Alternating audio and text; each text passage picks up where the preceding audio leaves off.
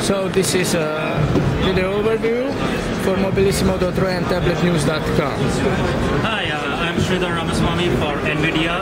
We are really excited to talk about Project Kal-El. Kal-El is our next generation NVIDIA processor.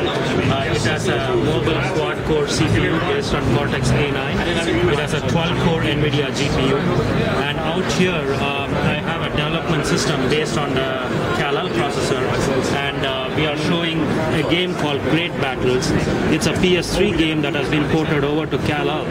And it requires a lot of processing because there are over 600 soldiers in this game, and the activity of each of these soldiers have to be calculated in real time.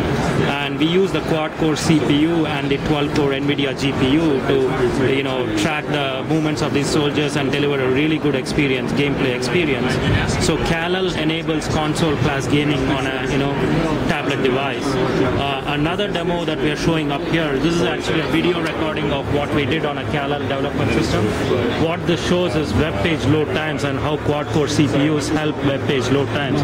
You can see that each of these pages are being loaded really fast, and in fact sometimes faster than on a PC, and all 4 CPU cores are being fully utilized. Here the browser is idle, the CPU utilization is 0, but the moment the browser starts loading the web page, you will see the CPU utilization goes high. So this kind of proves that even for common use cases like web browsing, a quad-core CPU can deliver a great benefit to end users. Thank you.